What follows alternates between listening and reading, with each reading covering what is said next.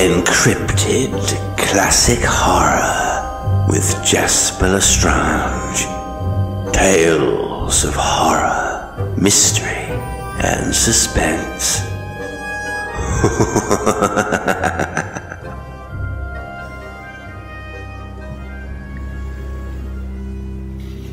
En mörk uendelig vildmark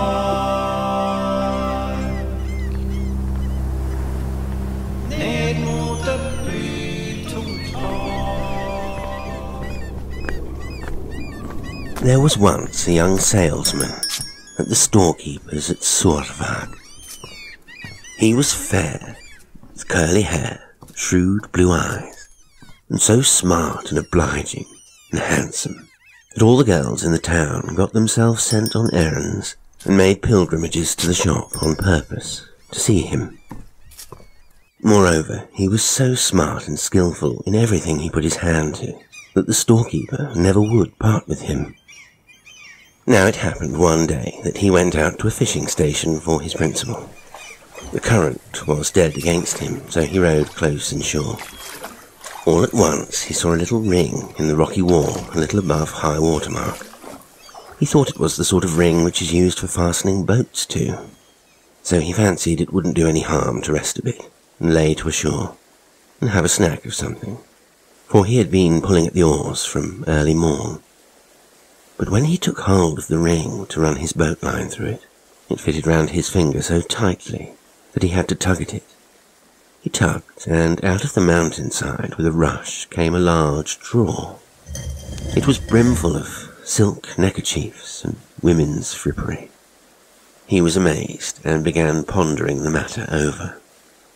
Then he saw what looked like rusty flakes of iron in rows right over the whole mountainside, exactly resembling the slit of his own drawer. He had now got the ring on his finger, and must needs try if it would open the other slits also.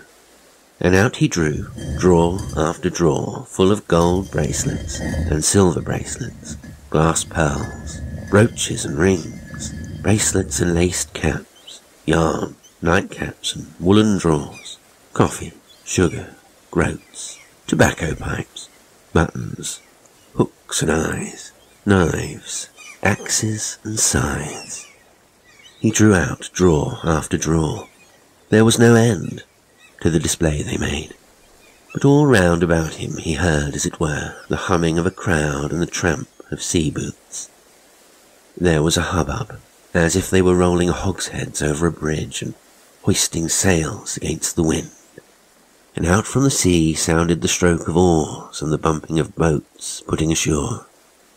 Then he began to have an inkling that he had laid to his boat at a mooring ring belonging to the underground folk, and had lit right upon their landing place, where they deposited their wares. He stood there, looking into a drawer of meerschaum pipes. They were finer than any he had thought it possible to find in the whole world. Then he felt, as it were, the blow of a heavy hand which tried to thrust him aside. But at the same time someone laughed so merrily close by. The same instant he saw a young woman in the forepart of his boat.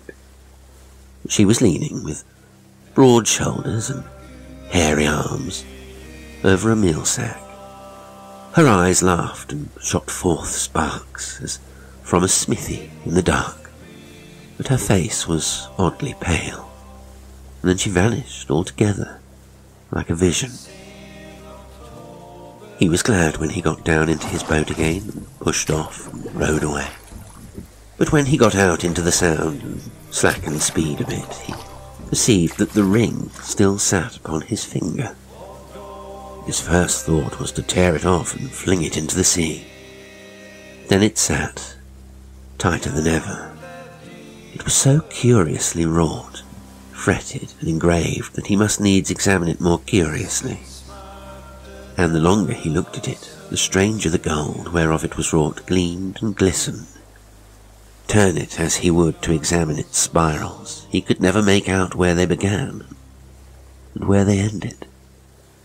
But as he sat there and looked at it, the black crackling and sparkling eyes of that pale face stood out more and more plainly before his eyes. He didn't exactly know whether he thought her ugly or handsome, the uncanny creature. The ring he now meant to keep, come what might, and home he rode and said not a word to anybody of what had happened to him. But from that day forth, a strange restlessness came over him.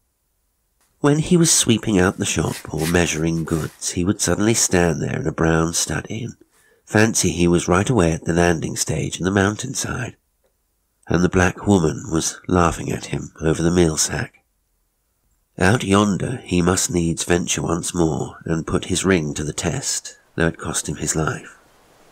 And in the course of the summer his boat lay over at the mountainside in the self-same place as before. When he had opened the drawer with his gold ring, he caught sight of the broad-shouldered woman. Her eyes sparkled and had a wild look about them, and she peered curiously at him. And every time he came, he seemed to be more expected, and she was more and more gladsome. They became quite old acquaintances. She was always waiting for him there. But at home he grew gloomy and silent, yet although he bethought him that it was all sorcery, and her arms were hairy, almost like a beast's, and although he determined and really tried to keep away, nevertheless he could not help going thither. And whenever he had been away from her a whole week, she grew quite unmanageable, and laughed and shrieked when she saw him coming again. And he always heard the noise and the bustle of many people all about him, but never could he see anything. It seemed to him, however, as if they all lay a little way off and pulled their boat aside for him to pass.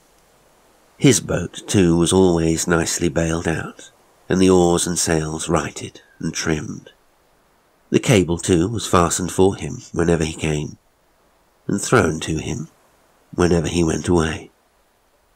Now and then she so managed it that he caught a glimpse into their warehouses and their bright halls in the mountainside, and at such times she seemed to be enticing him after her, and then, on his way home, he would shudder. What, thought he, if the mountain wall were to shut to behind me? And every time he was right glad that he had been so far on his guard and had come off scot-free. And now, towards autumn, he grew more at his ease. He really made up his mind to try to give up these journeys. He set to work in real earnest, so that he had no time for thought, and plunged into his business with fiery impetuosity. But when Christmas-tide drew nigh with its snowflakes and darkness, such strange fancies came over him. Whenever he went into the dark, draughty nooks and corners, he saw the strong, heavily built shape before him. She laughed and called to him, and shrieked and sent him messages by the blast, and then a strong desire came upon him, and one day he was unable to hold out any longer. So off he went. He fancied he caught a glimpse of her a long way off. She was casting huge boulders aside so as to see and follow the course of the boat, and she beckoned and greeted him through the drizzle and the mist. It was as though the current was bearing him thither all the time. When he came up, the sea seethed and boiled for the crowds that were in it, though he saw them not. They waded out to him and drew his boat ashore, and steps and a bridge lay there ready for his feet. But right at the top stood she, and her breath came heavily, and she leaned towards him and drew him with those bold eyes of hers, set in that face as pale as night. She went swiftly inland, looked behind her, and beckoned him after her, and then she threw open the door of an old iron safe in the midst of the wall. On its shelves sparkled a bridal crown, and a shining girdle, and breastplate, and a girdle, and all manner of bridal finery. There she stood, and her breath came straining hot and heavy through her white teeth, and she smiled and ogled him archly. He felt her take hold of him, and it was though a darkness fell around him. And then, all at once, as if in a gleam of twilight, he saw the whole trading place, vast and wealthy and splendid, all round about him with its haven, warehouses and trading ships. She stretched out her hands and pointed to it, as if she would say that he should be the lord and master of the whole of it. A cold shiver ran through him. He perceived that it led right into the mountain, and out he rushed. He cut the cable through with his knife, and wrenched the ring from his finger, and cast it into the sea, and off he rode, so that the sea was like a foaming fosse around him. When he got home to his work again, and the bustle of the Christmas season began, he felt as if he had awakened from a heavy nightmare, or an evil dream. He felt so light of heart. He chatted gaily with customers over the counter, and his old life went on much the same as before, and everything he put his hand to went along as smooth as butter. But the tradesman's daughter stuck her head into the shop not once nor twice. She looked and smiled at him in shy admiration. Never had he remarked before what taking ways were hers, or noticed how bonny and bright the lassie was, and how graceful and supple she looked as she stood in the doorway. And ever since the tradesman's daughter had looked so strangely at him, he had no thought for anyone but her. He was always thinking what a way she had of holding her head, and how slim she looked when she walked about, and what quick and lively blue eyes she had, just like merry twinkling stars. He would lay awake nights and reflect upon his grievous, abominable sin in lowering himself to the level of an uncanny monster, and right glad was he that he had cast the ring away. But on Christmas Eve, when the shop was shut, and the house folks and servants were making ready for the festival, in kitchen and parlour, the shopkeeper took him aside into his counting house. If he liked his daughter, said he, there was no impediment that he could see. Let him take heart and woo her, for it hadn't escaped him how she was moping about all lovesick on his account. He himself said the shopkeeper was old and would like to retire from business. Oh, the good-looking shopman did not wait to be asked twice.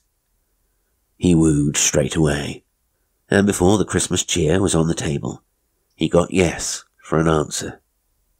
Then years and years passed over them, and they thrived and prospered in house and home. They had pretty and clever children. He rejoiced in his wife, but nothing was good enough for her, and honour and ease were her portion, both at home and abroad. But in the 7th year, when it was drawing towards Yuletide, such a strange restlessness came over him. He wandered about all by himself, and could find peace nowhere. His wife fretted and sorrowed over it. She knew not what it could be, and it seemed to her that he oddly avoided her.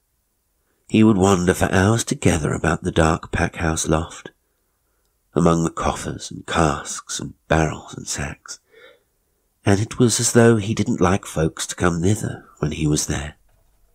Now it chanced on the day before Lille Julaften, Little Christmas Eve, that one of the work people had to fetch something from the loft. There stood the master, deep in thought by one of the meal sacks, staring down on the ground before him. "Don't you see the iron ring down in the floor there?" he asked. But the man saw no ring. "I see it there. The earth draws," he sighed heavily. On Little Christmas Eve he was nowhere to be found, nor on the day after, though they searched for him high and low, and made inquiries about him everywhere, amidst the Yuletide bustle and merriment. But late on Christmas Eve, while they were all running about in the utmost anxiety, not knowing whether they should lay the table or not, all at once, in he came through the door. He longed so much for both meat and drink, he said, and he was so happy, merry and jovial the whole evening through, that they all clean forgot the fright they had been in. and for a whole year afterwards he was chatty and sociable as before, and he made so much of his wife that it was quite absurd. He bore her in his hands, so to speak, and absolutely could not do enough for her. But when it drew towards Yuletide again, and the darkest time of the year, the same sort of restlessness came over him. It was as though they only saw his shadow amongst them, and he went moping about the pack-house loft again, and lingering there. On little Christmas Eve, the same thing happened as before. He disappeared. His wife and the people of the house went about in a terrible way, and they were filled with astonishment and alarm. And on Christmas Eve, he suddenly stepped into the room again, and was merry and jovial, as he generally was. But when the lights had burnt out, and they all had gone to bed, his wife could hold her tongue no longer. She burst into tears, and begged him to tell her where he had been. Then he thrust her roughly from him, and his eyes shot sparks as if he were downright crazy. He implored her, for their mutual happiness' sake, never to ask him such a question again. Time went on, and the same thing happened every year. When the days grew dark, he moped about by himself, all gloomy and silent, and seemed bent upon hiding himself away from people. And on little Christmas Eve he always disappeared, though nobody ever saw him go. And punctually on Christmas Eve, at the very moment when they were about to lay the table, he all at once came in at the door, happy and contented with them all. But just before every autumn, towards the dark days, always earlier than the year before, this restlessness came over him, and he moped about with it, moodier and shyer of people than ever. His wife never questioned him, but a load of sorrow lay upon her, and it seemed to her to grow heavier and more crushing, since she seemed no longer able to take care of him, and he no longer seemed to belong to her. Now one year, when it was again drawing nigh to Yuletide, he began roaming about as usual, heavy and cast down, and the day before little Christmas Eve, he took his wife along with him into the pack-house loft. "Do you see anything there by the mill-sack?" he asked. But she saw nothing. Then he gripped her by the hand, and begged and implored her to remain and go with him there at night. As his life was dear to him, said he would fain try and stay at home that day. In the course of the night he tightly grasped her hand time after time, and sighed and groaned. She felt that he was holding on to her, and striving hard, and with all his might, against something.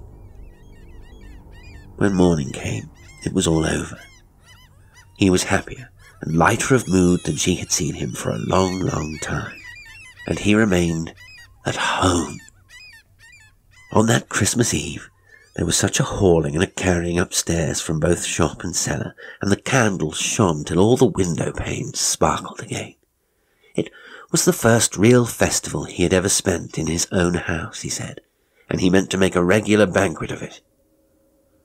But when, as the custom was, the people of the house came in one by one and drank the healths of their master and mistress, he grew paler and paler, and whiter, as if his blood were being sucked out of him and drained away.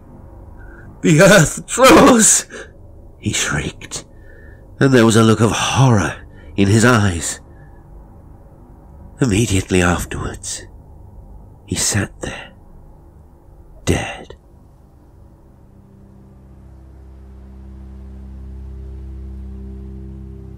En mörk uändlig mark ned mot ett blytomt hav. En sen Today's story was The Earth Draws by Jonas Lie. It was read by Jasper Lestrange.